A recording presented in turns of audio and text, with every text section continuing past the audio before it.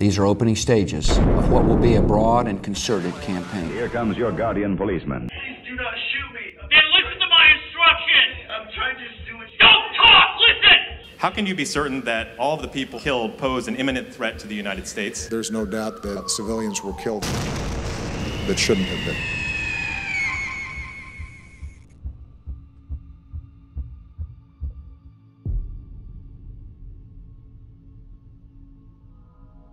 In your life, you will interact with many different social institutions. There is one institution that is unlike any other, one where you are subservient to others. From the cradle to the grave, you will be regulated, taxed, controlled, indoctrinated, coerced, judged, and possibly killed at the whims of members of this organization. This institution is called the state.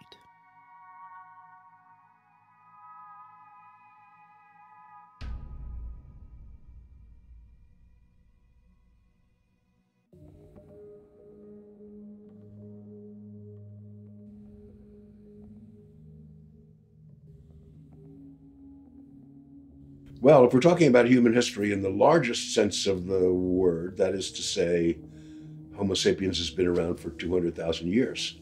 The state was invented only, even at the most charitable estimate,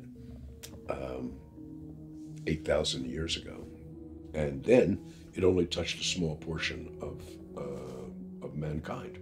So the fact is that most of human history has been a history of statelessness. If you ask yourself how long people have been ruled by states on a sort of massive level, I ask myself, at what point in history do you imagine that more than half of mankind would have experienced regular tax collection, right? Once a year or something like that. There might be plunder from time to time, right? But irregular, episodic, and the existence of a state in most people's life did not come into being for more than half of mankind until around 1600. If we take the history of mankind as a day, the state comes into being at about 11:30 at night, right? And it becomes hegemonic at sort of 11:40, right? 11:45 or 11:50. And the thing that qualifies this, of course, is that there's a whole lot fewer Homo sapiens around in these early days. Even Western cities until maybe 1800, 1850, never reproduced themselves by their internal population. That is to say, they were so deadly because of typhoid and disease and epidemics and so on, that they killed more people than that is, their population could not grow internally, that all of these cities grew by bringing in more people from the countryside because they had high rates of mortality. The reason the state form has proven so durable and virtually universal is that it takes a state to beat a state. And so if you think of the early states, that is, the early states were all founded in floodplains where you had concentrated agriculture and could concentrate a large population. And that's why they tended to be units that were more powerful militarily than a scattered and fragmented countryside around them. And in fact, they grew by plundering that population, by enclosing that population, of bringing it in, having them plant grain, and capturing people. So I try to show in Against the Grain that most of the wars of these early states were wars of capture in order to grab populations. This is true for the Athenians as well. Grab population, bring them in, have them produce for the center or work in the quarries. Kingdoms expanded into empires. Dominant kingdoms expanded by conquest, suppressing people in new territories. A hierarchy of governors managed the increasing complexity of empires. A new system appeared in which power was given to the people in the form of votes. Democracy diluted the absolute power of authorities, but introduced demagogues and the tyranny of the majority. Civilization expanded. More decision-making power was delegated. Some political power became subordinated to laws, but delegating power, especially military power, risked a return to empire. Combining features of a democracy with a republic, nations set up basic rights subordinating more political power to the rule of law. Over time, however, special interests found a way to use politics to their advantage. Within a state, I think it's fair to say that you have got the standard aspects of what we all associate with the state, which is tax collection, a system of centralized punishment and centralized monopoly over violence, so that executions that are legal executions can only be conducted by the state. What's important to sort of recognize is that until starting perhaps with the French Revolution, which was an emancipatory movement, and the idea that people in all of France were governed by the same law no matter who they were everywhere in France, that there were no serfs anymore. You were not under the personal lordship of an aristocrat or of the priestly control. The French Revolution marks that point in which the state comes to see as one of its goals the collective welfare of the people. Notice that the French Revolution did two things. It also made all Frenchmen equal in theory. It took a long time for that to come into practice, especially for women. But it also made everyone directly ruled by the state. As populations increased, states grew more sophisticated, controlling not just law, taxation, and the military, but eventually education, social services, central banking, and much of the economy.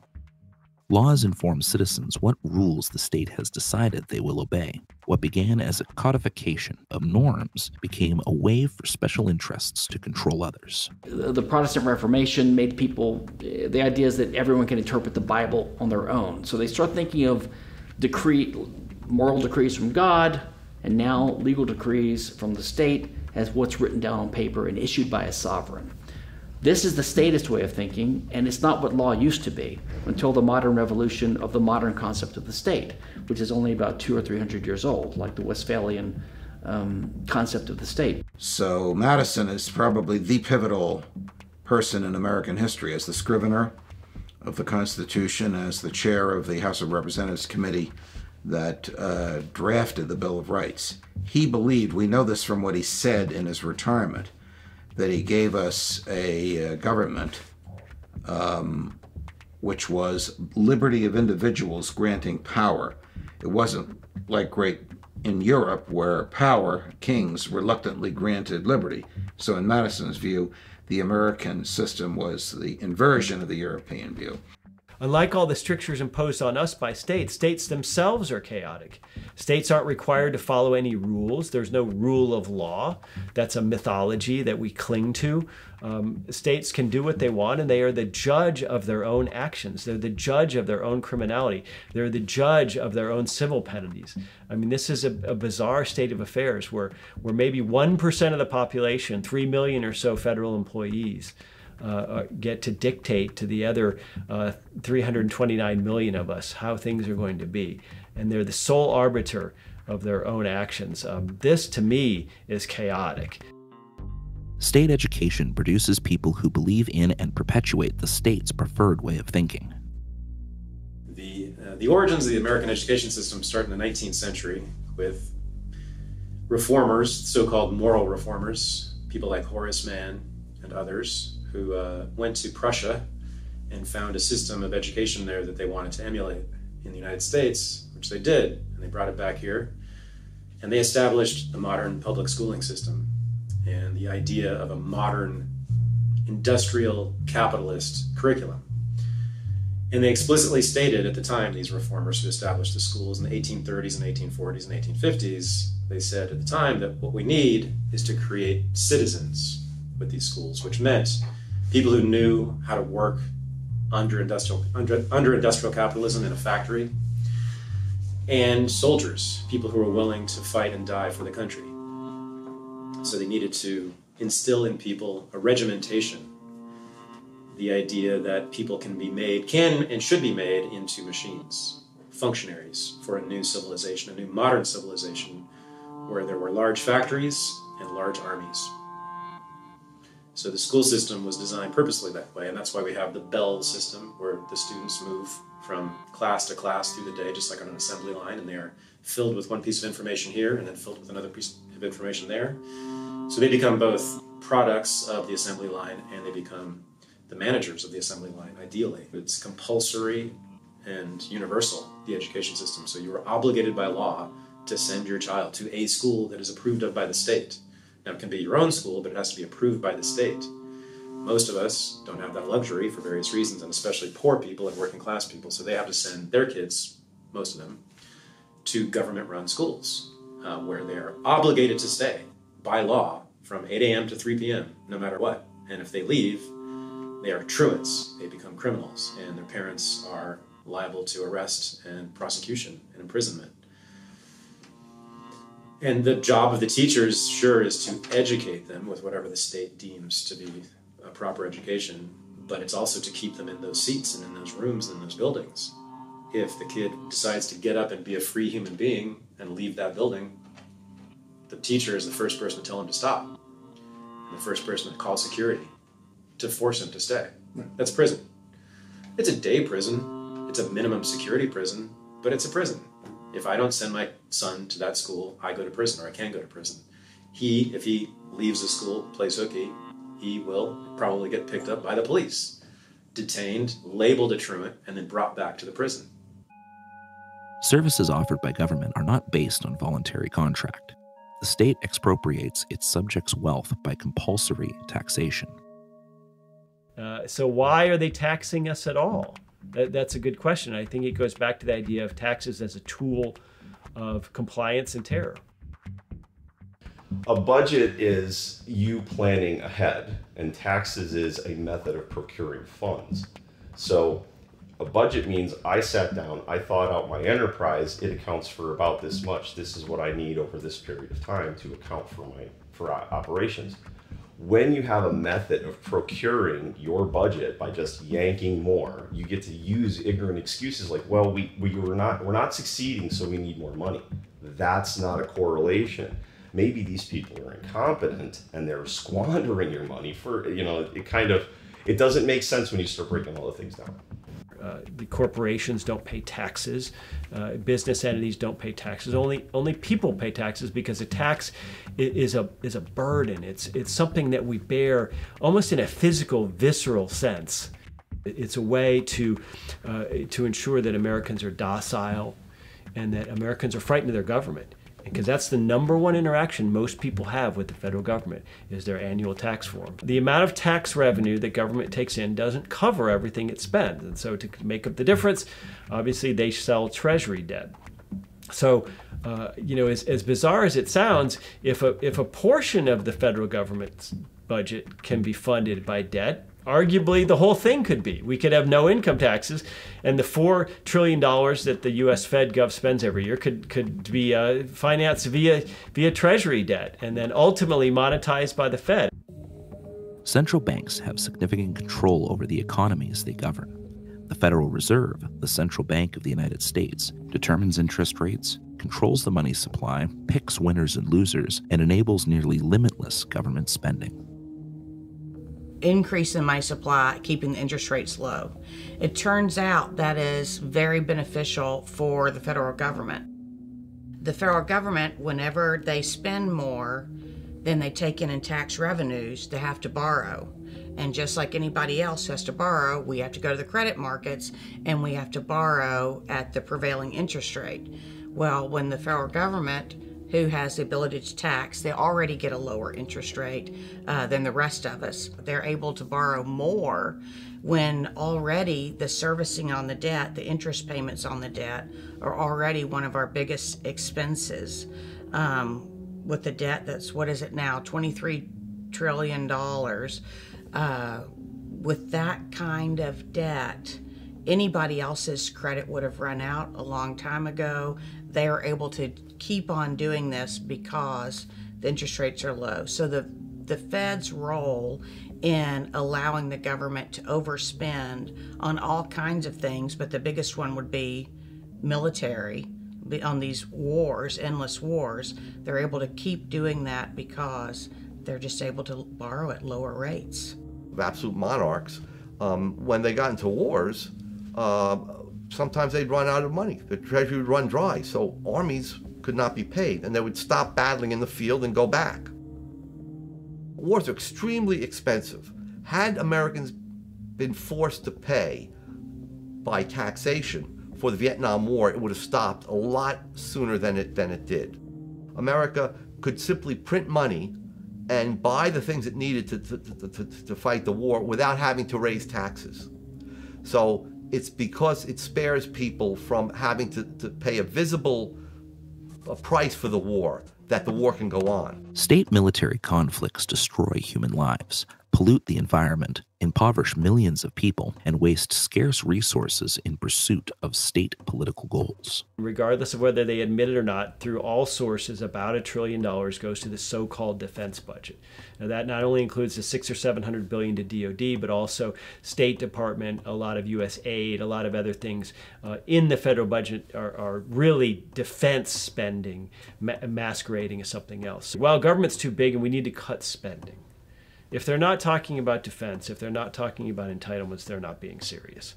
There's no amount of cutting we could do in any other part of the government that would make a meaningful difference.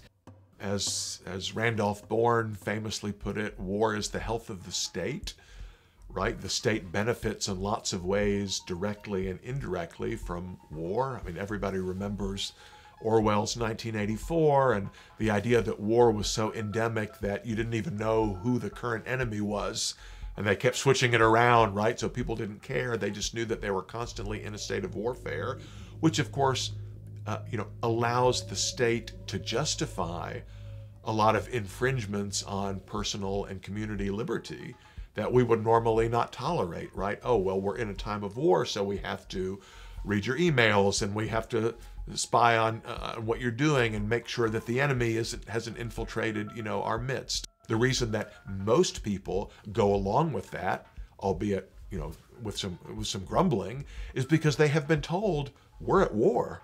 We're at war with terrorists who would want to blow up airplanes and want to hurt you, and etc. So you've got to sacrifice some of your liberty for the security that we, the government, offers. Well, this is an example of the U.S. government creating problems that it has the appearance then of solving. We created a problem in Libya with our foreign policy of regime change, of the Gaddafi regime.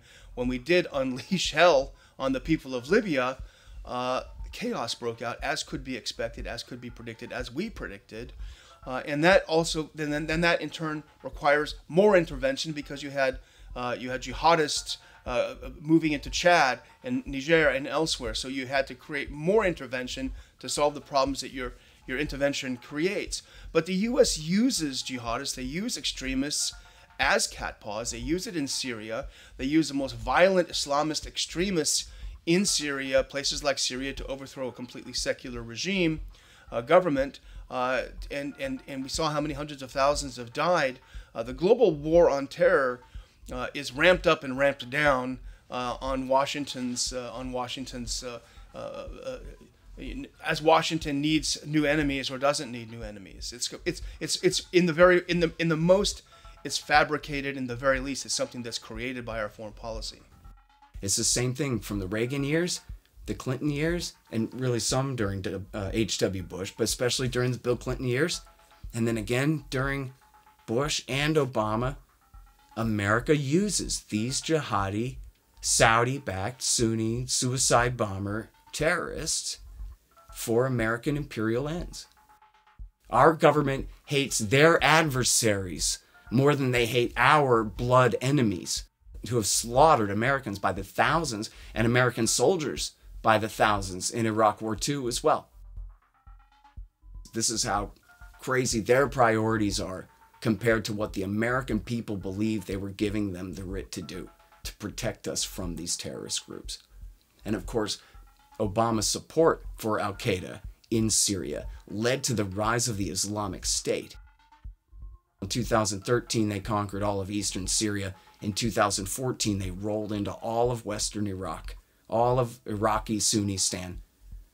And the Islamo-fascist caliphate that had been bin Laden's wildest dream from the attic he was hiding in, and had been George Bush's most phony propaganda from the era of his terror war in Iraq, had become true. Bush opened up western Iraq, and then Obama backed them to the hilt in Syria to such a degree they were able to erase the Sykes-Picot border between Syria and Iraq and declare a brand new Islamist caliphate. And they had seized a territory the size of Great Britain, which they held for 3 years before America had then, guess what, of course, had to ally with the Shia in Iraq, the Badr Brigade, the Iraqi Shiite army, and all of those Iranian-backed militias. America flew as their air force. The same guys our government wished they hadn't fought for in Iraq War II, they ended up fighting for them again in Iraq War III. And even now, our special operations forces are embedded with these, well, certainly the Iraqi army, but essentially 1 degree away from these very same Shiite militias. The ones that Donald Rumsfeld had used back in 2005 when he called it the El Salvador option. His death squads to hunt down the Sunnis. We're playing that same game right now. And so America is on both sides of this terror war all over the region. Same kind of thing is going on in Yemen. The war in Yemen is against an Iranian-backed group called the Houthis, who have taken over the capital city. And it has put the USA, with our Saudi and UAE allies, again, directly on the side of al-Qaeda, flying as their air force against their primary enemies, the Houthis. And even the AP and CNN have reported about al-Qaeda embedded with UAE forces driving American MRAP, IED-resistant vehicles, and participating in the slaughter of civilians in that war. Again, with America flying as al-Qaeda's air force against an enemy that has a friendly relationship with Iran. Not that Iran attacked us. At this point, it seems like through the Clinton, Bush, Obama, and now into the Trump governments, to see that this bait and switch continues on should mean to the American people, to any of us, libertarians or anyone else, that this government is not fit to be our security force. Our security is not its priority. Democide is when a government kills its own people. In the 20th century, it's been estimated 256 million people were killed by their own government. That's 6 times greater than the amount who died in wars. Government and the military, the U.S. military, and other militaries around the world, but primarily you want to look at communist countries or socialist countries who killed vast numbers of their own populations. I think that's the greatest indictment against socialism and communism, is that the Soviet Union killed millions of its own people, starved them to death with famine. They did the same thing in Red China, where tens and tens of millions of their own citizens were killed off. And so government, particularly when you see where the level of government is highest, and that's in socialism and communism in particular. Cambodia is another example where a high percentage of the Khmer Rouge regime killed off millions of Cambodians. So the biggest problem in the world in terms of modern history has been communist dictators killing off their own citizens. Numerous arguments have been used in attempts to justify the state's authority. For a time, it was the divine right of kings. More modern justifications argue the state's authority comes from the consent of its people, often referred to as the social contract. There are basically three versions of social contract. There's like the explicit contract theory, the implicit contract theory, and the hypothetical contract theory. But the explicit contract theory might sound like a straw man, but it's not. So it's the theory that some people actually literally got together and said to each other, hey, let's establish a government. Like they literally explicitly agreed with each other, either writing it down or saying it in words. That might sound like a straw man. Nobody thinks that really happened, but actually John Locke thought that happened. So he thought that with all of the cities, there was a time like when a city was first founded, there was a time when the founders got together and explicitly agreed that they were going to set up a government for their city. Okay, and then, so it was explicit for the first generation. Then according to Locke, it's only implicit for the later generations, okay, because he's not totally stupid. But the explicit contract theory, that's basically not true. So the governments that control, the land existing today, almost all of them got it by conquest or usurpation. This is discussed in David Hume's famous essay of the original contract. So conquest meaning like a bunch of people sail from Europe over to this place that we're in now, and they just kick the shit out of the people who are living there and take the land. And that's how we have control of the land, okay? Usurpation is where, there's a government and then somebody just like takes over the government by force. Like there's a military coup, they set up a new government. The hypothetical contract theory is a theory that, well, people would agree to set up a government. This didn't actually happen because you weren't actually given a choice and there was already a government when you were born. But if somebody asked you and if you were rational, you would have agreed to have a government, right? And then, so that makes it okay to impose a government on you. Okay, now there are some cases where a hypothetical agreement is valid. Namely, it's valid if it's impossible to actually ask the person and you have good reason to believe that they would in fact consent based upon their actual beliefs and values. So there's an accident victim who's been brought into the hospital and they're unconscious, and you need consent to operate on them, but the person's unconscious. The doctors go ahead anyway, and the argument is, well, look, almost certainly this person would consent to be operated on because almost everyone values their life, and etc. But it doesn't work if, first of all, you can ask the person and you just don't want to because you're afraid they're going to say no. Okay, so then you cannot appeal to hypothetical consent. Secondly, it doesn't work if you say, well, they would consent if they had different philosophical beliefs from their actual beliefs. So no, you can't do that, right? So, and that would be required for the hypothetical consent to the government. Because there are actual people, they're called anarchists, who we know would not consent. Okay, but that's not generally legitimate. So if you have a patient who they wouldn't consent to be operated on, because they've said that many times when they were conscious, you can't say, oh, they would consent. Also, if you have the patient and they're perfectly conscious and you just don't want to ask them, that's not legitimate. You can't say, I don't want to ask the patient because I'm afraid he might say no, so I'm just going to argue that he probably would say yes, or we're just going to gas him and then do the operation. You can't do that, right? Okay, that's the situation with the government. Why is the government not they could ask us. They could, the IRS, when they send out your tax return, they could have a question on it that says, do you agree to the federal government of the United States? And then if you say no, then you could get a full refund of your taxes. I wonder why they're not doing that. And it's not because they already know everyone would agree. It's because they know too many people would not agree. And then they would have to give back the money, and they don't want to give it back. So when a young person reaches an age of consciousness where they might be able to reasonably think about and read about the nature of government for themselves, their friendly local city councilman or congressman or governor or whomever doesn't come over and say, well, hello, young citizen X, pleased to meet you. I'd like to offer you my governmental services, which will include road and police and fire and courts and colleges and all kinds of wonderful things. And in exchange, here's some contract terms. If you sign this, you agree, let's say at the state level, to pay an 8% annual income tax, and there'll be some sales and property taxes along with it, but it's all going to work out swimmingly for you, and you're really going to like this. And so this young person takes a look at it and says, well, that's interesting. I appreciate this, and you haven't stuck a gun in my face, at least yet, but I'd like to shop around a bit. Well, hold on a minute. It turns out there is no shopping around. It turns out that this contract being offered to you is kind of one-sided. We have a monopoly provider for these services.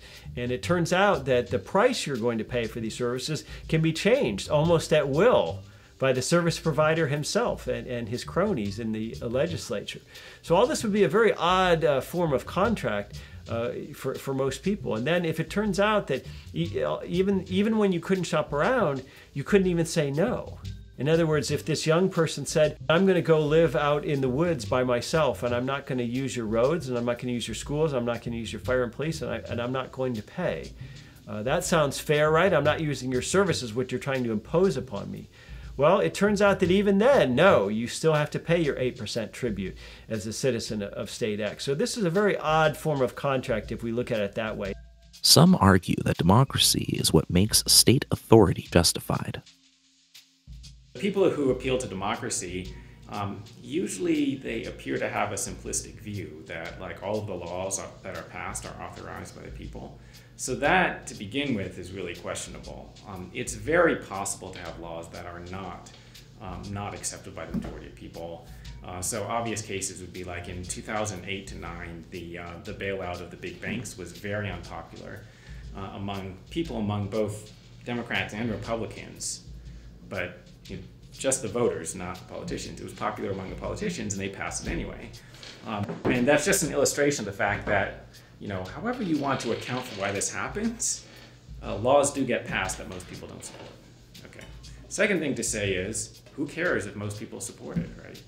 So, the question is, if a larger number of people want to do something that would otherwise be morally wrong, does it become morally permissible because there's a larger number of people who support it than are against it? So generally not, right? There's no other case in which you would say that. So, there's 5 people in the room, 4 of them want to beat up the 5th person. They decide to take a vote on whether beating up the 5th person is okay. Only 1 person opposes it. No, I'm against beating you up, okay? And then, so now the 4 people can beat up the 5 because there were more of them. It's a majority rule. Okay, so nobody thinks that makes it okay to beat up the person. Nobody thinks that suspends the person's rights. And you can just go through any other circumstance that doesn't involve the government. You wouldn't say an action that was initially wrong becomes okay if a majority of people support it. So as the great Tom Woods always says, it's my favorite analogy ever. He said, well, imagine Walmart ran all the schools, and you had to send your kids to an institution run by Walmart. And every morning they had to pledge allegiance to Walmart, and you had pictures of all the Walmart CEOs all around the room, and they would tell you all these fantastic, tales of, well, the first Walmart CEO never told a lie, and, all this, just the outright lies and propaganda. And then you had a society that was, really favored Walmart. And you're like, why do you think they like Walmart so much? Well, it's because they're being propagandized from the time they're children. And, propaganda works. What the states keep out of history textbooks are the things that call into question the existence of the states themselves. That call into question the existence of our form of governance, that call into question the existence of a nation state to begin with, that call into question the existence of borders, governments, police, prisons. Anything that calls into question the existence of the system those schools belong to. State overreach is a perpetual threat to individual liberty. The state insists on scrutinizing the lives of its subjects, but resists reform, transparency, and accountability. The individual actors in government are not bearing the costs, the net costs of their actions. So if you want people if you want individual rationality to lead to group rationality, you need some mechanism such that when I take an action, I bear most of the net costs. I get the benefits and pay the costs. And on the market, that's mostly true, though not perfectly true, ordinary private market. But in the political market, it's almost never true. That if I vote for the bad candidate and he gets elected, the costs of that are distributed around at least my country and maybe the world. If I'm a judge and I make a decision that sets a bad precedent, I'll never know that it was a bad precedent. I'm imagining a precedent which changes the legal system just a little bit, and a very small change in the legal system might produce costs of, say, $100 million a year. Huge amount of damage for one person to make. Commerce Clause, for example, which gives Congress only the power to regulate interstate commerce, and which to Madison regulate meant to keep regular. Marshall and his colleagues in subsequent courts have interpreted to allow Congress to do nearly anything it wants.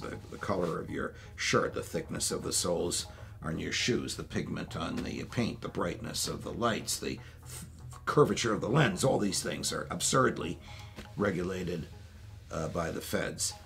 So I think there's really two reasons why businesses feel the need to lobby and interact with the state. So one, they want to get privileges over their competitors, and they want to try and get some sort of subsidies, tariffs, restrictions, monopolistic grants of privileges that can give them an edge over their competitors, so they act as political entrepreneurs.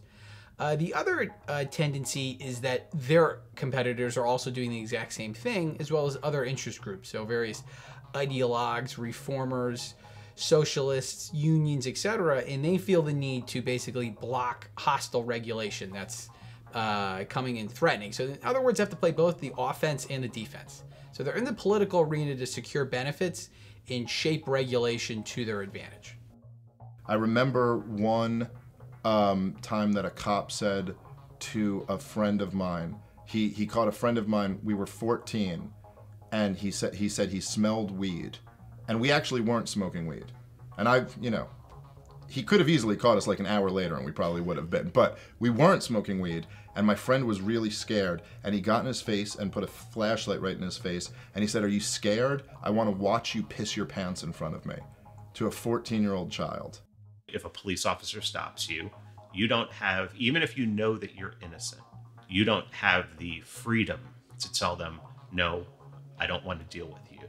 No, they have a monopoly on force. They can initiate force, initiate violence up to and including killing you if you do not abide by what they have to say. A pretty close state to absolute power in the dynamic of a cop, particularly a cop with a teenager, but in general a cop. I mean, like even things will be like, well, I didn't consent to that search. Well, what happens if a cop says in court you did? It's your word against the cops. Who are they going to side with? They side with the cop every time. So there's two dynamics. There's one that power corrupts, and so you give people this power. None of us do well. International law is a legal system that is created without an overarching sovereign.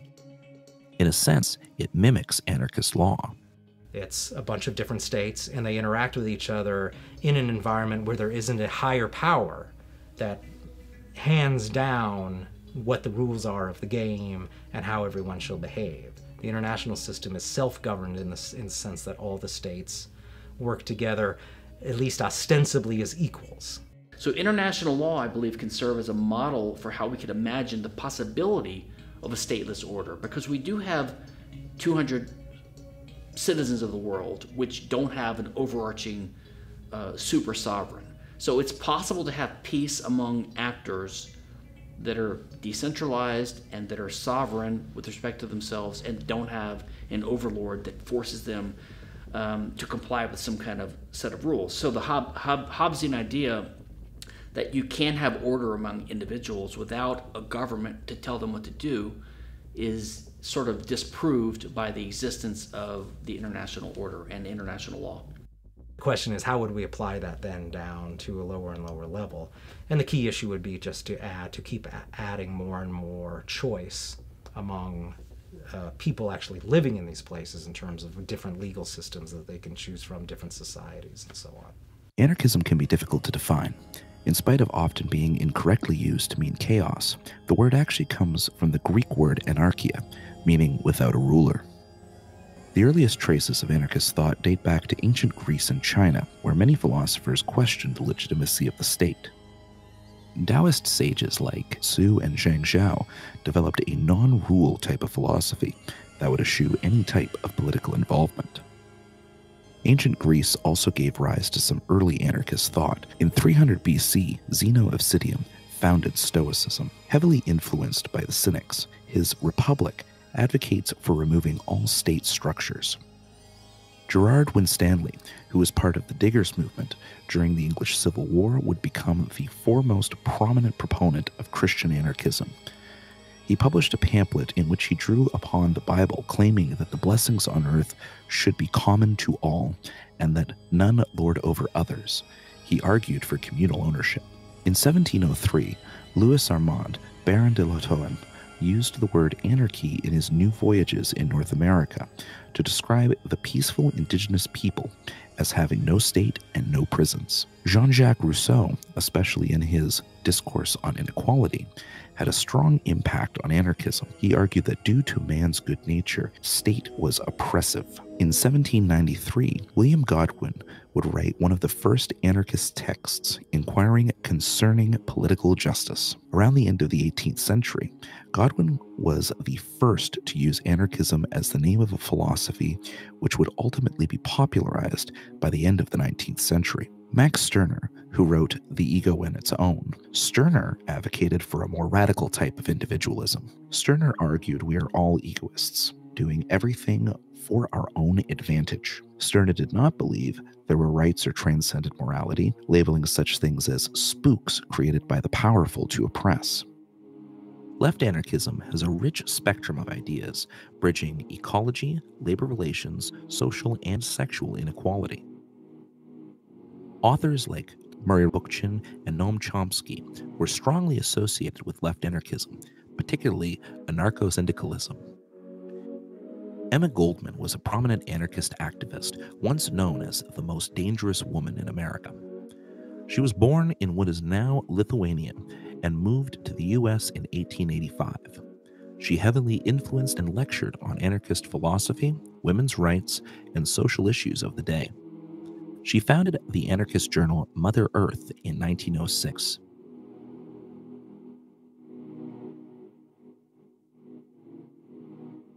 Voltairine de Cleyre was an American anarchist and contemporary of Emma Goldman, who ultimately advocated for anarchism without adjectives, foregoing descriptions such as individualist, communist, mutualist, or collectivist. She was staunchly against the state and the existence of a standing army. Her contributions to anarchism and her lecture named Sex Slavery helped create the foundations of anarcho-feminism. Pierre-Joseph Proudhon published his What is Property in 1840, which would prove to become a highly influential book on anarchist thought. Proudhon argued property, as most people understand it, is theft. That being said, he also argued that property that was a result of labor was legitimate, but property of unused land or that profits from rent or interest was illegitimate. Proudhon argued, to be governed is to be watched, inspected, spied on, directed, law-driven, numbered, regulated, enrolled, indoctrinated, preached at, controlled, checked, estimated, valued, censured, commanded by creatures who have neither the right nor the wisdom nor the virtue to do so. His philosophy, which has influenced anarchist thought across the spectrum, was called mutualism. There was also Mikhail Bakunin. Bakunin argued that freedom and equality were inseparable. Bakunin said in The Political Philosophy of Bakunin, Scientific Anarchism, we are convinced that freedom without socialism is privilege and injustice, and that socialism without freedom is slavery and brutality. Bakunin's philosophy is called collectivist anarchism. At the end of the 19th century came Peter Kropotkin. Kropotkin wanted to synthesize communism and anarchism, creating anarcho-communism. Kropotkin argued with those who sought to use Darwin's new theory of evolution to justify racial and class inequality. Kropotkin argued that mutual aid, rather than the dominant gene in a species, that the defining feature of evolution was actually mutual aid.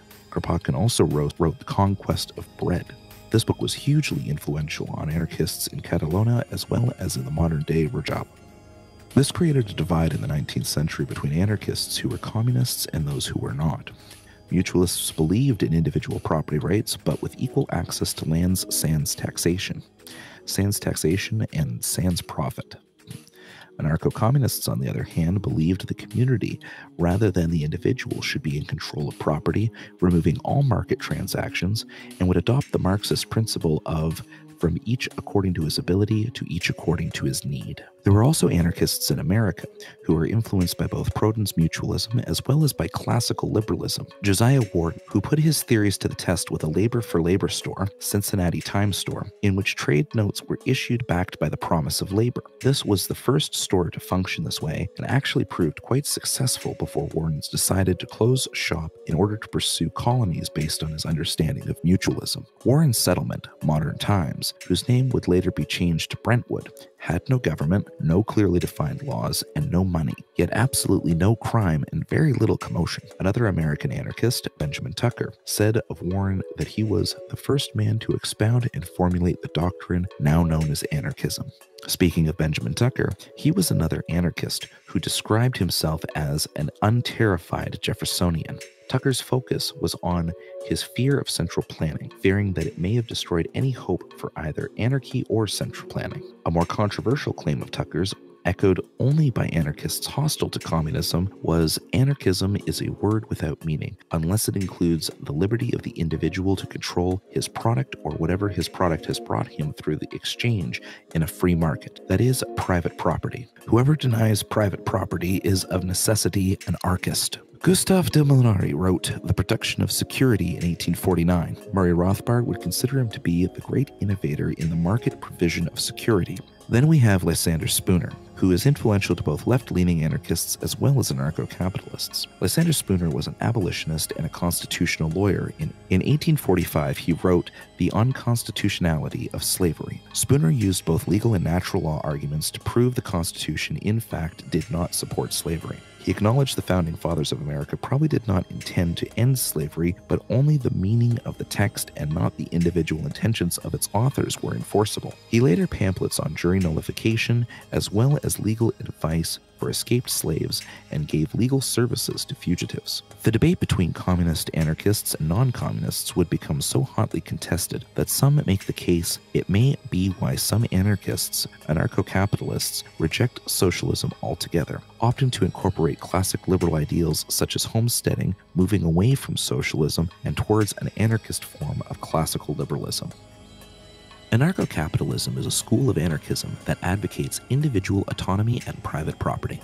What happened was that over the last several centuries, starting in the 17th and going up to the 18th and 19th century, we had a march, an upward march, not of course every day, but basically an upward march of freedom and the death of the old order, which was statism and serfdom and slavery and theocracy. And rising up from this muck was the idea of individual freedom and the institutions of individual freedom. Personal freedom, religious freedom, political freedom, economic freedom, free market. He had a really comprehensive knowledge, not just of economics, but of political theory, philosophy, and many other subjects. And he had a tremendous intellectual curiosity about all things.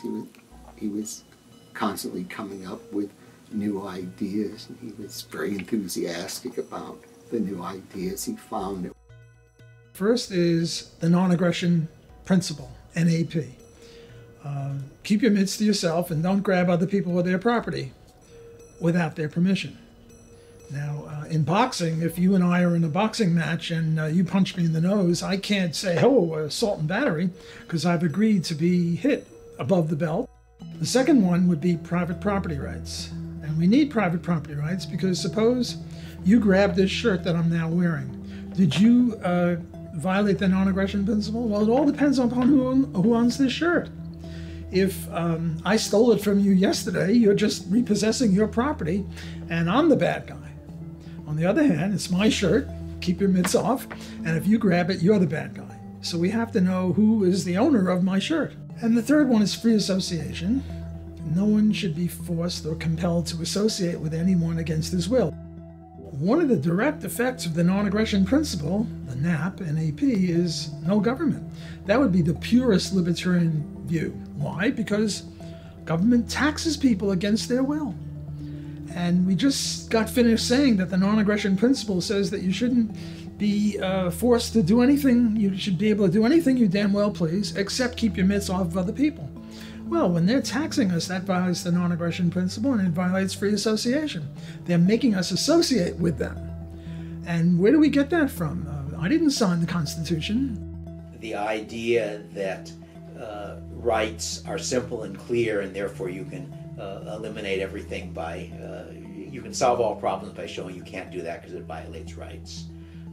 And some of those, I guess my favorite counter to that, which comes from Bill Bradford, who was the editor of Liberty magazine. He's no longer alive, unfortunately, but he was an interesting guy. And he says, all right, this is my memory of his example. You happen to be you fall off your balcony on the 15th floor of an apartment building, unfortunately. But fortunately, there's a flagpole coming off the balcony on the 14th floor, just below you, and you manage to grab hold of that. It doesn't break, and you're going hand over hand back to the 14th floor balcony to get on it and get down. When the owner of that apartment comes onto his balcony and he says, that flagpole is my property, not yours, let go. Do you? Well, if the answer is that you don't, we have to either say that's because you're a bad person, you've just violated his rights, or you have to say it is morally legitimate to violate rights when enough is at stake, which is basically what this comes to. But once you've conceded that it's morally right to violate rights when enough is at stake, now you've abandoned the moral argument against almost everything. I know lots of people have different visions of what this looks like. But let's say we're talking about an extremely decentralized covenant community where people just come together and form communities where they sign a contract and I agree to live in this place and follow these rules. And as I argue in some of my essays, this is probably the likely way that most people would live. A lot of people imagine that, oh, well, I'll just go out and do my own thing out in the countryside and no one will bother me. This, of course, is an extremely naive way of looking at things, is that your neighbors would probably just come and try and take your stuff away. So most people would congregate into a group of some kind and then agree to give up certain prerogatives in order to amass their resources and put together a private security force and so on.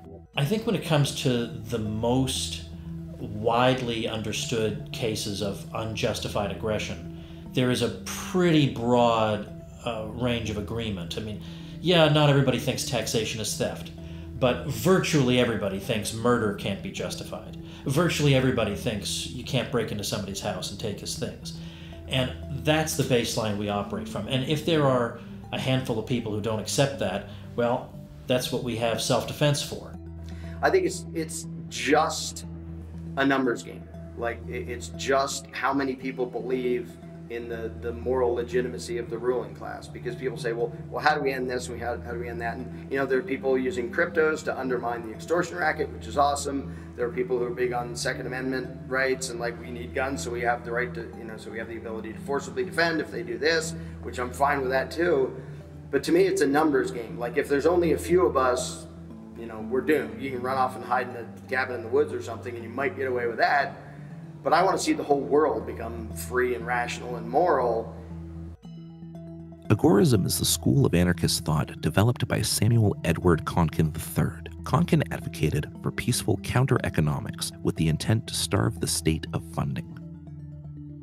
Sam and Neil were driving across country, actually.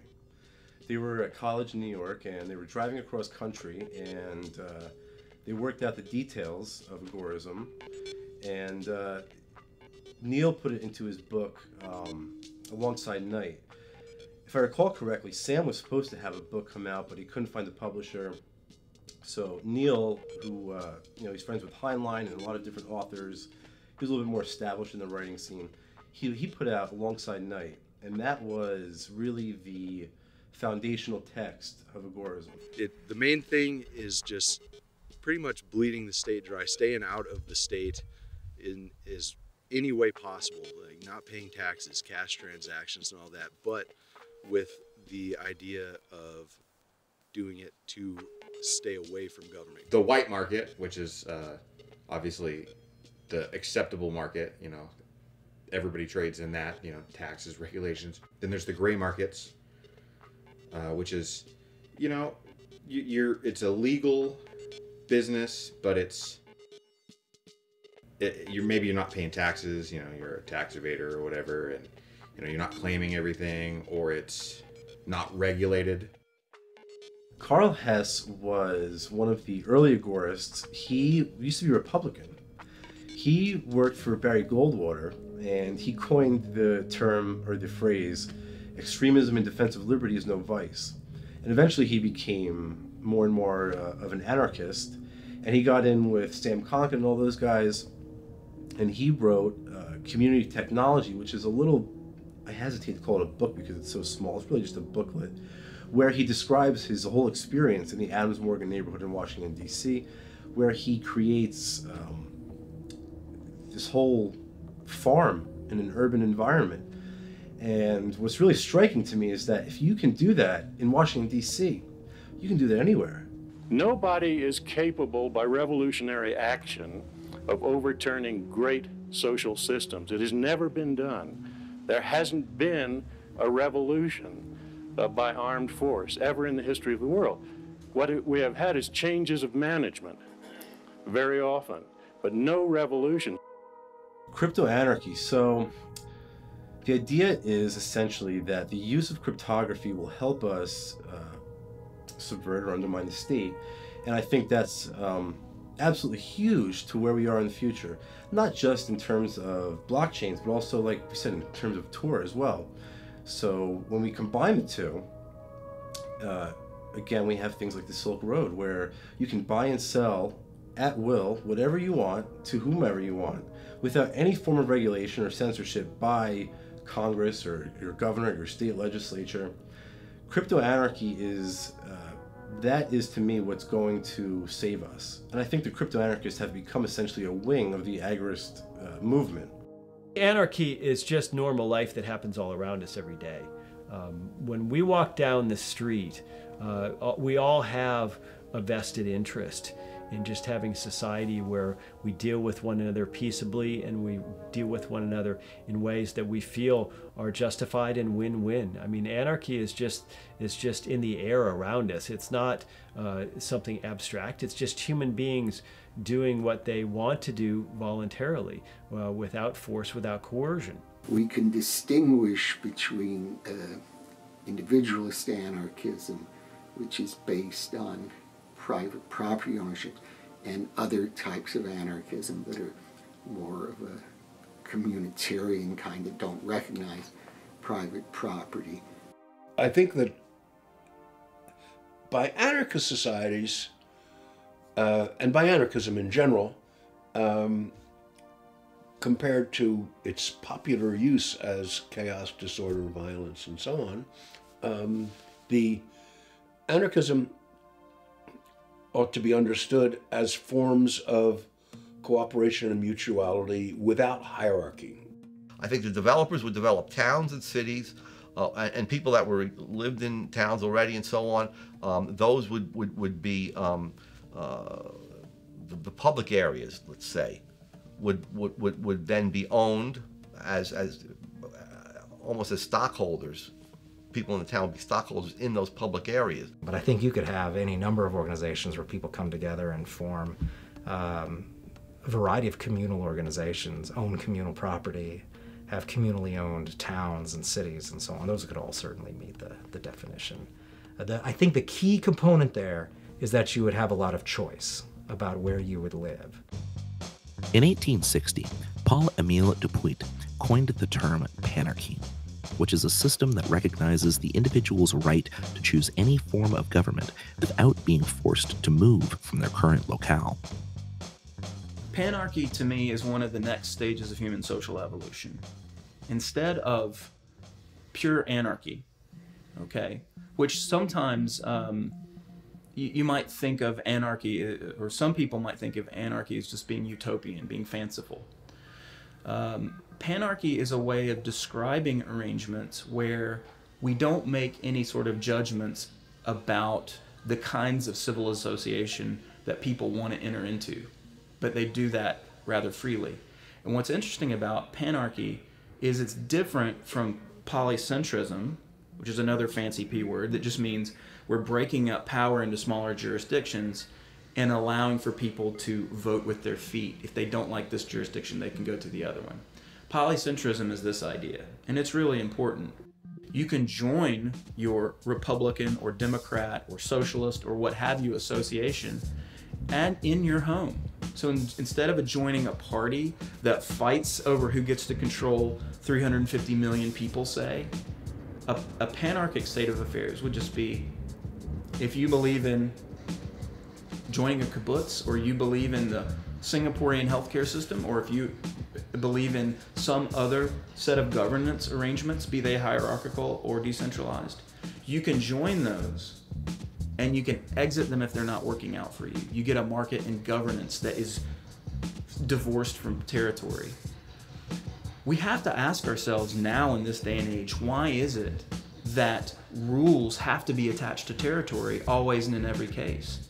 They don't need to be. And in fact, for most things, the rules we live under are an artifact of conquest, or an artifact of, you know, I was born on this patch of soil that long time ago was conquered by somebody who makes the rules on my behalf.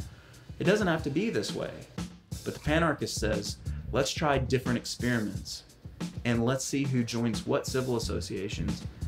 And then we can just have mechanisms for settling disagreements between those civil associations. Whether or not anarchists should utilize politics to try to shrink the state is a hotly debated topic. Recently, on the federal level, we got a right to try bill, which says that if you are suffering from a terminal disease and there's some experimental drug that you might be able to take, we're going to give you the option to take it. But that began as on the state level, as a series of states began introducing right to try laws. Now, there's no authorization for a right to try law on the national level. They were just doing it. And as it turns out, they paved the way for a liberation that occurred on the national level. And you can go down the 10th Amendment Center. You can go down the list of the various initiatives they have, and you'll see how many of them there are on such a wide array of issues that might appeal to both left and right.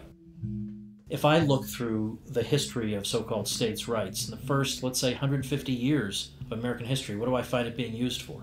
Well, I find it being used to defend the freedom of speech, to defend against unconstitutional searches and seizures, to defend against a military draft during the War of 1812 that was proposed that some people like Congressman and then Senator Daniel Webster thought was unconstitutional. But in fact, they were even used to fight against slavery. And we see that not only in the personal liberty laws, which were used to fight against the fugitive slave laws that existed in the 19th century.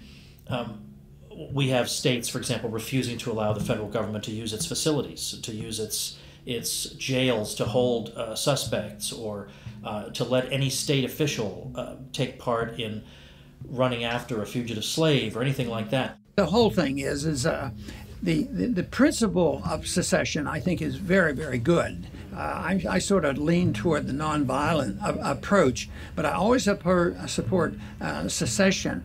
And I think that the founders made a mistake by not having that in the Constitution, because that would have restrained the government. If we could have, as individual states, leave the United States anytime we want, they would have been much more reserved in the abuse of the rights that the states should have and the rights of the individuals within the states. Secession is an approach you take when you have irreconcilable differences. That's in effect what happens. Right now in the United States, we have well over 300 million people, and we are divided right down the middle in how we look at the world. We have radically different worldviews. And instead of saying, why don't we work on an arrangement where people who think one way can just live according to those ideas and people who think another way can live that way? Instead, we feel like we have to win and triumph over our enemies. well, there has to be one way to think that dominates the entire country. And at some point you should ask yourself, is that really the most civilized way for us to organize society? Is that the most civilized way for human beings to live with each other? And I'm inclined to think that it would be better if we said, look, we just don't have the same vision for what society ought to be, and instead of every 4 years having a low-intensity civil war with each other to see who's going to ram ideas down the throats of the others, what if we say, well, why don't you live your way and we'll live our way, and we'll see, let the best man win kind of thing.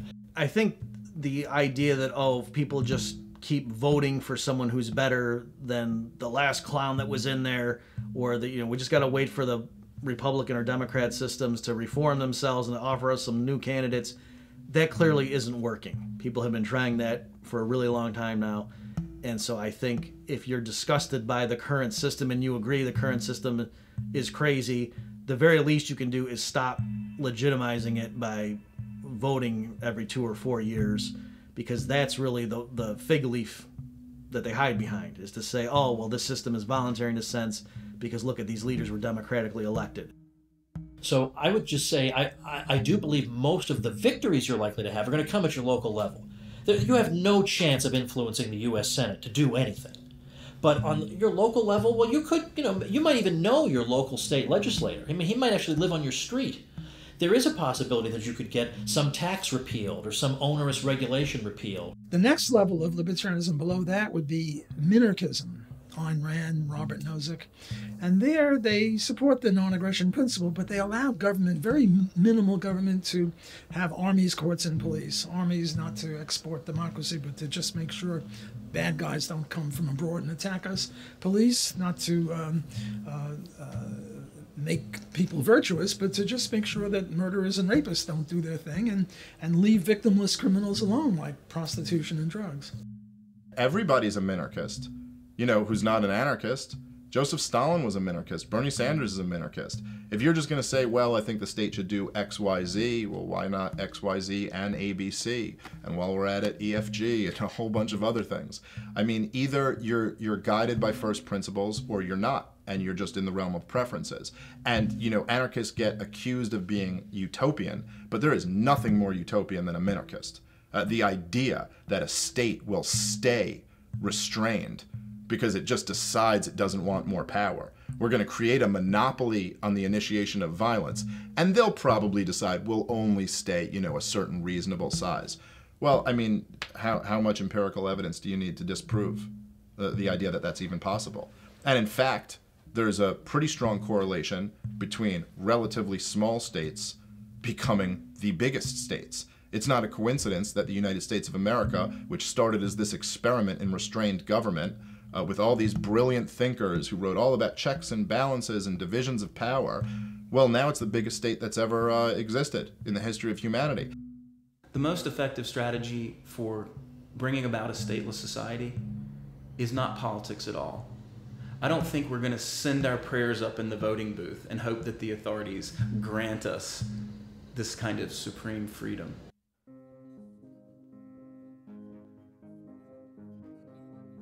Markets are the most common way for people to meet their needs. Many anarchist theories have offered market solutions for services that are often defined as public goods, such as law, defense, security, and education. The entrepreneur is sort of the fundamental agent who drives forward the market economy, right? Look at all the goods and services that we have around us, the chairs we're sitting in, this building in which we're doing this recording, the equipment, the camera, and computers and so forth that we're using. Where did all those things come from? They have to be produced by human beings, right, who exercise forethought and planning and have a deliberate purpose and use their ingenuity and so forth to come up with ways, to convert the inputs that are given by nature, natural resources and land and energy and human labor and so forth. Those have to be converted or transformed into iPhones and buildings and automobiles and food that we can eat and so forth. So the entrepreneurial function is this taking command of resources and making them into stuff that you can try to offer to consumers in the future, not knowing for sure whether you'll be successful or not. If you are successful If you're good at anticipating future conditions, you can produce a thing that consumers will want and will pay more than what it costs you, right, to make the thing, and you earn a profit. If you're unsuccessful, you earn a loss. It's this constant pursuit of profit and desire to avoid loss that animates the process of production and makes all this stuff around us available. As Ludwig von Mises said, it is impossible to picture a market economy or to have a picture of a market economy without the entrepreneur. This agent, this agency, constantly pushing and promoting and moving the economy forward. Technology is a good example of that, where companies are having to hire all sorts of specialized labor to interact with one another to try to come up with improvements in the product or improvements in production.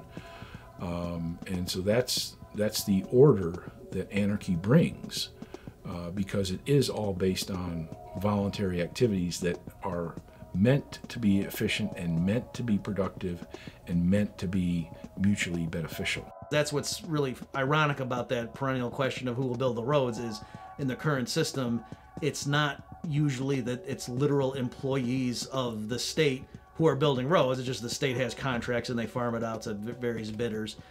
As it is now, poor people pay for the roads even though they never use them or never go anywhere. But people who are maybe higher income and travel a lot around the metro area or travel up to tourist spots and so on, they're using those roads more. If you turn those into toll roads, they'd have to pay more, and then they would be annoyed by that. Whereas right now, you're charging grandma to pay for that road that she never ever uses because she's like a shut-in. And so that evens out the cost then for people. On the I-10, which is a big highway that goes past New Orleans all the way from Florida to California, the minimum speed is 40 and the maximum speed is 70. Well, maybe it would be better if the speed in this lane was 50 and 65 and 80. Would that reduce that? I don't know. All I know is if different people try different things. Now, on your road, you're going to make it 60, 70, and 80. And on someone else's road, it's going to be 65, 70, and 75. Maximum speed. Well, which of those is better? I don't know. I think that just as Ben Franklin set up a private firefighting service, there's no reason at all that all the fire departments, which also engage in a form of protection, need to be government. Private education solutions include private schools, tutoring, homeschooling, and unschooling. We have the idea that, well, every child deserves an education. It's impossible to imagine the market providing that level of education. Therefore, it needs to be provided by local, state, national government, etc. Education is a special kind of a good. People will say, well, maybe the market can produce toothpaste in appropriate quantities and qualities, but not education. Education is a different kind of a thing. It's a so-called public good, can't be provided by the market, must be provided by the state, and we have to require that every student get this education. And that's why we have compulsory attendance laws. Okay, look, I'm a professional educator. Do I think education in the abstract is important? You bet I do. But education is not a thing, right? There's not just one homogeneous blob of education where everybody gets one unit of education or no education, right? Education is just like any other good or service on the market, right? We don't actually consume education, something in the abstract, but we read books, we attend classes, and as adults, right, you can hire a consultant to educate you on something. You can watch a documentary film like this one and educate yourself. You can read a book, you can talk to somebody, you can participate in a discussion group, you can go online, right? There are all kinds of ways that we get educated, but the things we consume are specific, discrete, marginal units of a thing that I read or a lecture that I heard or whatever. And are those things bought and sold in markets? Yeah, ask Amazon.com or any, or Hollywood or a college or university, a for-profit college, university, or school. Of course, people buy educational goods and services all the time. The current government educational system emphasizes a general curriculum where everybody learns the same thing. So you have survey courses in college on Western civilization, right? Everybody learns the same thing, and you're told what to think about it. And also, conveniently, studying the course of Western civilization, which is important, but you're told what to think, and you are not told about the key factors of the rise of Western civilization, which is private property, free markets, and sound money. Those, if you've taken those classes, I took a couple when I was in college, Western Civ 1 and Western Civ 2, and inflation was mentioned once, even though it's the thing that brings down civilizations time after time. And so getting back to that, I think, people would be exposed to great ideas, they would appreciate great ideas, and they would think for themselves. Private alternatives for criminal justice are gaining popularity due to the inefficiency and unreliability of state courts and police. Private dispute resolution is a multi-billion-dollar industry, and much of the security in society is already produced privately in the form of security firms, neighborhood watch groups, and private gun ownership. Courts can be private. We see that every day in private adjudication systems, in arbitration systems. Police, we see that every day in the form of security, private security at places like Disneyland. And as far as national defense goes, I think it's largely a myth. I don't think that the rest of the world is particularly looking to come invade America. And even if it was, I think that the notion that security could be provided on the marketplace is something that's absolutely tenable and that we need to look at. Well, I think there would be lawyers even in a free society. I think there would still be conflicts. I think there would still be contracts that would occasionally be breached. I think there would still be disputes between neighbors, disputes amongst in business. I think there's a lot of ways in which lawyers would still be a thing in a private society and might still have a market function in drafting contracts and representing people in what we would hope would be some form of common law courts or private arbitration. Well, for normal sort of police services, I think the way people would think of it nowadays, just with private agencies fulfilling those services, and notice the big difference here is there would be competition.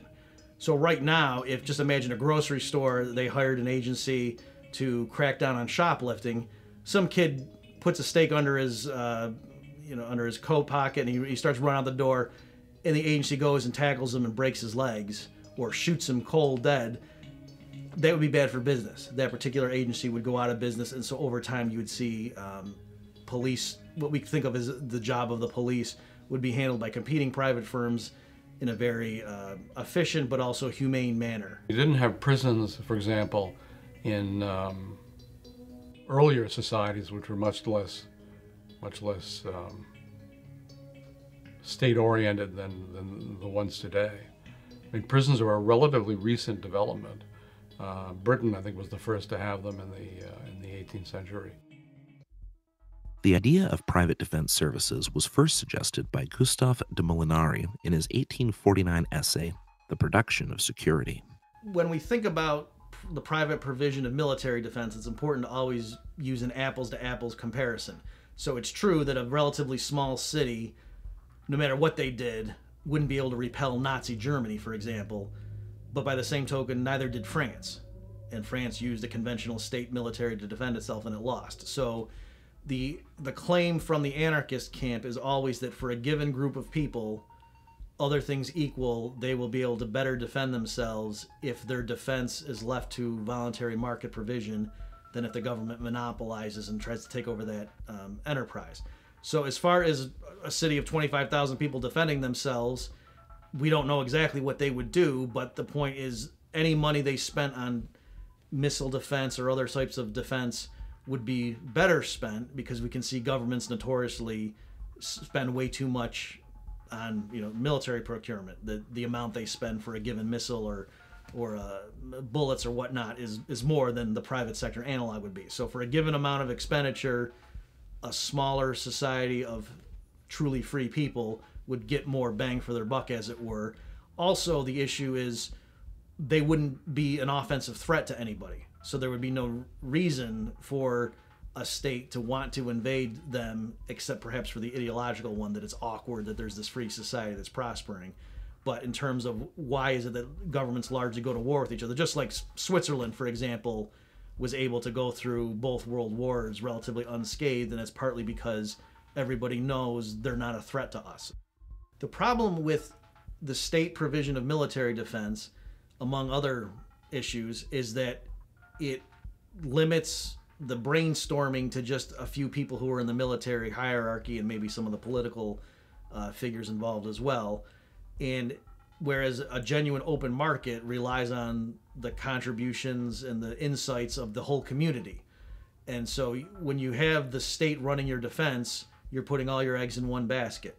And that was shown, for example, most famously with France and the Maginot Line, during World War II, where that sort of system wouldn't have occurred like that under private provision. Whereas, one company thought, oh, well, let's just really have these strong fortifications, but some other company might say that's not a good idea. Let's try, having these other systems to repel invaders. And so that's really the benefit of having competition when it comes to military defense, is that's the last place in the world you want to have one agency with one plan, and if the plan doesn't work, then your country gets taken over.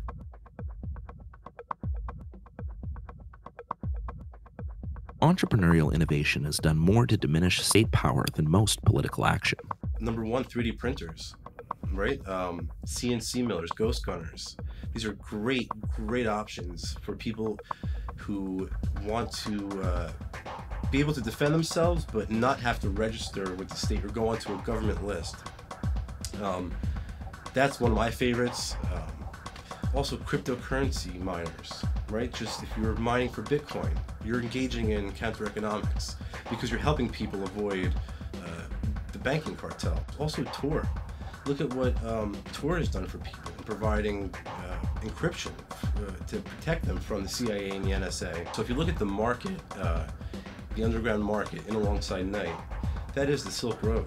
That is what gave Ross the inspiration to create the first truly free and uncensored market. And that's also why the state gave him double life plus 40. Anarchism is being spread into mainstream culture in music, comic books, animations, stand-up comedy, film, and video games. There's this really interesting thing that happened also, like with Hollywood. I noticed, John Hughes, very famous director, did a bunch of famous movies in the 1980s when I was coming of age. What was it, 16 Candles and Breakfast Club, movies like that. They were really popular with sort of Gen Xers like me. And those movies, I think, invariably poked fun at principals and teachers in schools as sort of these lame authoritarian figures, right? Who the heroes of the movie would sort of, the whole movie would be about them sort of escaping. Like Ferris Bueller's Day Off, right? It's a classic example of that, right? Comic book creator Jack Lloyd discovered that crowdfunding and on-demand publishing was a recipe for successfully delivering entertainment and a principled message to audiences. When I was finishing up law school, I was kind of just killing some time thinking about what I'd like to do as relates to my passions, which involved, of course, the comic book world and also, promoting liberty. I started to write it and put it together and format it and then think about what I could do for a pitch. And then I worked with an artist to create the initial sketches, and I put that together for a presentation on Indiegogo. And from there, Voluntarist kind of took off. I'm also working with a lot of multimedia organizations to produce a lot of good libertarian content, and I'm quite interested in producing a video game. This has been a fascinating thing for me lately. Somebody made a meme where they said, like, Fortnite gets 400,000 people to play it every day or something, and the Libertarian Party gets so few votes, and I was like, it's a great point. Why do we not communicate our philosophy through more modern, enjoyable means? Why can't we sell it through entertainment? Some people would want to do. Not everybody's down for a dry philosophical discussion. Not everybody's down to argue economics like we are, but everybody likes video games, dude. Libertarian ideas are being brought to a wide audience by artists like Thomas Kay. Kay earned acclaim for his animation, George Ought to Help. You want to help Oliver out, so you give him some money. To your surprise, George doesn't offer Oliver any help. You try to persuade him, but it's no use. Imagining yourself in this situation, do you think it's okay to threaten to use physical force against George to get him to do the right thing? Now imagine a slightly different situation. This time, a group of your friends take a vote. 6 out of 10 are in favour of threatening George to get him to help Oliver. Does this democratic process make it okay to threaten George? In 2017, Backwards, a new metal band, released Veracity, filled with anarchist-themed lyrics. The album spent many weeks on Billboard's metal album chart, peaking at number 20. From the willfully ignorant, the knowledge you won't get none, but don't get it twisted, I too was dumb and then some. Support a politician, sit back and let Twitter hit thumbs, not understanding that you got your close syndrome. They have no desire to say no.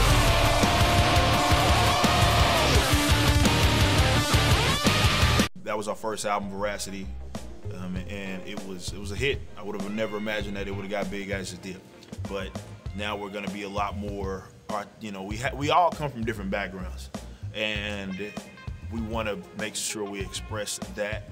So we've already pretty much announced that it will be sort of this double-sided type of deal. We had 18 tracks on the first album. This upcoming album is going to have roughly like 20 and stuff like that. So we're gonna, between our first 2 albums, we're gonna put out more music than people that have 3 albums out, 3-4 albums. But this time we're trying to just get a little more, just mix it up a little bit. And I love it. I love the process, and also obviously with us being able to talk about whatever we talk about because we don't have any strings attached to us, right? It's a lovely thing. There's a lot of closet, definitely in metalcore, even though it seems to be a really leftist-dominated sort of subgenre. There's a lot of closeted libertarians in it because they're like, well, if I come out and say some of that, man, that's basically the end of their career. And this is why I think they're so attracted to us, and why I talk about it all the time about the void that we just simply feel, and just being us. And people come up to us like, man, you make music that I enjoy, but man, you adopt a philosophy that I adopt, and that's what takes it to another level. And again, there's people in these bands that are kind of closeted, but again, it's like they don't think that it's worth putting themselves out there like that, just simply because, yeah, you get a target on your back. You get a target on your back because it's against the norm in the industry. Stand-up comic Dave Smith brought his comedy to podcasting in 2012, eventually hosting his popular podcast, Part of the Problem. He then made the jump from stage to screen as a regular on cable news shows and in his own comedy special, Libertas, which spent 3 weeks at the #1 spot on iTunes. They went, why do they hate us? That's how clueless we were. We didn't even know there was a beef. Like, if you had asked us on September 10th, you were like, oh, what do Muslims think about America? You'd be like, that we're awesome? I don't know. Like, what else would they think? And then September 11th happened, and we were like, whoa! Like, why do they hate us? And then people were like, well, you've been bombing the shit out of them for decades. And we were like, what? I'm obsessed with libertarianism, and so when I'm doing comedy, it just kind of comes out. And having the perspective of being an anarcho-capitalist, it gives me a different angle than just about any other comedian has on the topic of politics or government or even culture. And there's just a lot of golden material there. There's nothing that's more absurd and hilarious than the idea of the state. And it's something that everybody accepts, and that's like comedy gold. Anarchists utilize podcasting and memes to spread messages further, bypassing corporate media. I was trying to figure out a way that I could contribute to the liberty movement. So I just decided to podcast. I had been in music at one point, and I understood recording, so I bought some very basic equipment, and I laid out about 15 episodes of my basics of voluntarism and libertarianism, and just started. I never learned about guns, so I cover guns a lot in my channel and the content that I do. Now I love firearms, and I love learning about it more, but growing up, it was something that I never had experience in terms of culture or anyone in my family or anyone around me. One of the biggest things that we're doing next in this partnership together is we're focusing on dispelling a lot of the myths that are being perpetuated in the media against gun owners specifically. I was making memes for all different types of groups and pages of my own accord, because I just had some technical skill in Photoshop and like entertaining people. But it really started to take off when I was invited to join the Anarchy Ball team back in 2013. Memes reach anybody and everybody. You see memes are obviously popular with younger people, but even older people, boomer memes, they're getting into it too. And it's just a seed. They're little seeds that float all over the place, and they just spike right into people's minds. And even if it's something that they disagree with in the meme, because usually memes are pretty extreme with the idea that they're trying to get across, and it bothers people or people really resonate with it, but it sticks in their head, and that's what I like a lot. That, and it's funny. Throughout history, there have always been populations that live outside the reach of states. In Southeast Asia, millions thrive without a state to manage their lives. James C. Scott discussed these anarchist communities extensively in his book, The Art of Not Being Governed. I'm a Southeast Asianist, and I was interested in the history of the relationships between hill people in Southeast Asia and lowland people. And the states exist in the lowlands. And historically, one thought that the people in the hills were, in a sense, the ancestors of the people who founded states, that they were the backward, less advanced, had not discovered wet rice agriculture and Buddhism and so on. And it turns out that it's a much more complicated and much more interesting story than that. And here we're talking about an area of maybe 100 million people, spread all the way from the northern boundaries of Vietnam in the hills through Thailand, Laos, Burma, all into northeast India. And I contend, and I think the evidence is indisputable at this point, that historically, most of the hills were populated by people who were not always there, but ran away from states in the valleys because of taxes, because of epidemics, because of wars, conscription, and so on. And there they were, if you like, fleeing states, and therefore, and they did, one of the things that they did was to create social structures that prevented states from arising among them. It's not that they didn't have order, it's not that they didn't have chiefs, but they had a whole system of preventing state formations. In Cherán, Mexico, citizens abolished all political parties and disbanded the police.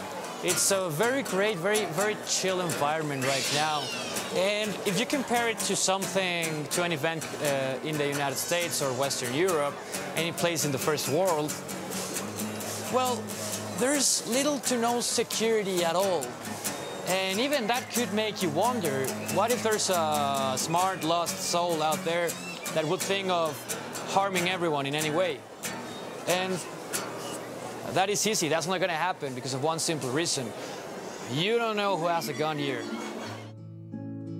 Ya hay un cambio por el movimiento que se hizo entre nosotros. Y la verdad, pues es algo que nosotros mismos nos sorprendemos y nosotros mismos no nos explicamos. In 2014, the Mexican Supreme Court ruled their system of government as constitutional, effectively ending a 4-year-long fight against political parties getting back into the community. It was a significant victory that validated their efforts to rebuild. To do so, it must build a thriving economy buoyed by lucrative exports and stable local businesses. Los retos que enfrentamos es inculcar cosas nuevas a la comunidad, que se desarrolle más lo que es pues se puede decir la mercadotecnia, ¿no? Porque de hecho es un lugar virgen para los negocios. Mutual aid is a practice that combines individualism with collectivism to meet the needs of working people. People in a locale pool resources to help each other when temporary help is needed. These are very old structures. Mutual aid societies have been with us since the time of the Masons, the Elks, and all manner of other aid organizations where people came together, looked after each other throughout human history. And in fact, there were at one point 1/3 of the US population at the peak of these arrangements was a member of a mutual aid society. So the fact that these disappeared came about for a couple of reasons. The first was that the welfare state really was ascendant in the 20th century. And these associations were crowded out. People could no longer afford to both pay taxes and be members of these organizations and hope to get benefits out of it. Instead, they became dependent on the centralized welfare state. In the late 19th and early 20th centuries, one of the primary sources of healthcare and health insurance for the working poor in Britain, Australia, and the United States was the fraternal society. Fraternal societies, or friendly societies in Britain and Australia, were voluntary mutual aid associations. Over 1/4 of all American adults were members of fraternal societies in 1920.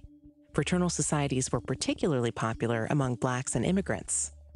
A fraternal society was a group of working-class people who formed an association and paid monthly fees into the association's fund. Individual members would then be able to draw on the pooled resources in times of need. There were a great many societies to choose from. Their most commonly offered services were life insurance, disability insurance, and lodge practice. Lodge practice meant that the lodge would retain a doctor to provide medical care to its members.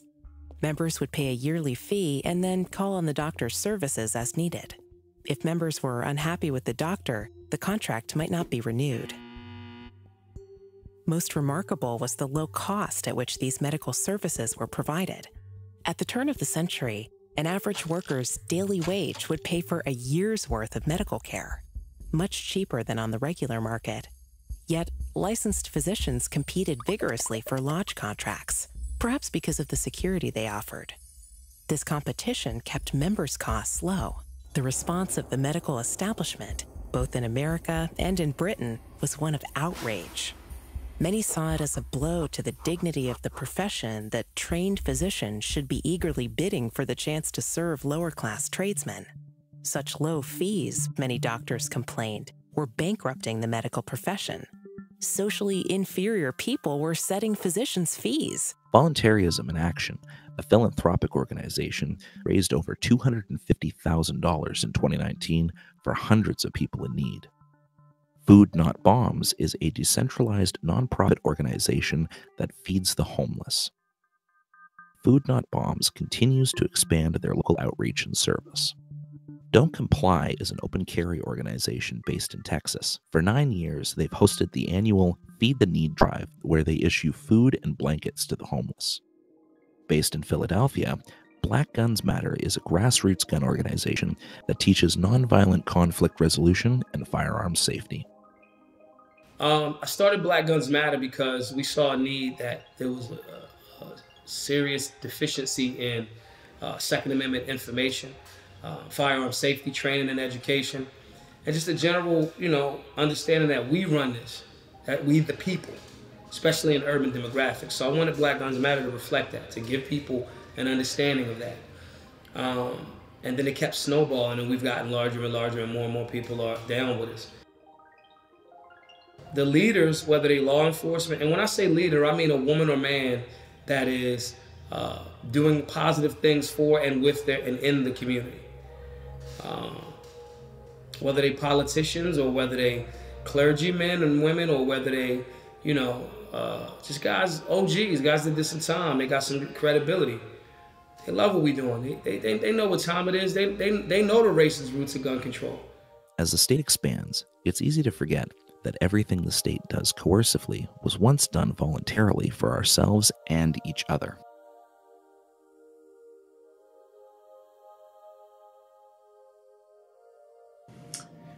If you're interested in individual liberty and personal freedom, I would say the most important thing is learning yourself, learning what you want. I think some people don't want freedom. Some people don't want personal liberty. Some people want to be told what to do. Some people want to be regimented. Some people want to be cogs in a machine, or work in a cubicle for a boss, or be a member of an army. And there's nothing we can do about that. That's just their values, right? So you have to decide what your values are. What do you value in life? Do you value the freedom to move your body wherever you want to move it, however you want to move it? Do you value the freedom to say whatever you want to say, whenever you want to say it? You don't have to worry about having a huge number. You don't have to get 50 or 60% of the people to agree. You just need about 10% of the people who are energetic and are thought leaders and put the information out. I think once you convinced enough people that a free society would work, it would be preferable to the current one, whatever particular mechanism is used to get there is just going to be a whole lot easier, whether it's seasteading or secession. If you were to tell somebody in 1840 that we were going to abolish slavery across the West in the next 25 years, it would have seemed crazy. People worried who would pick the cotton, just like they worry today who will build the roads. But we can go to a much better place. We can actually be morally consistent. You don't have to live in this world where you pick which criminal you think is going to be slightly better than the other one. We all know they're all criminals. We all know this. People don't like politicians. People know who they are. Yeah, everybody has these skills and things that they're good at. Just go for it. Like, give it a shot. Definitely in the age of social media, you can be a content creator like it's tomorrow. You know what I mean? Like, just do it. Just give it a shot. See what happens. If you fail, you don't do that good. Or you never know. It may be a hit with a circle of people. Just go for it. Give it a shot. At this part, I'm still young. I'm only 28. But in the same respects, if I'm like, hey man, this is something I feel like I can do, I'm just gonna go do it. And if it doesn't work out, it just doesn't work out. But that can apply to each and every single individual.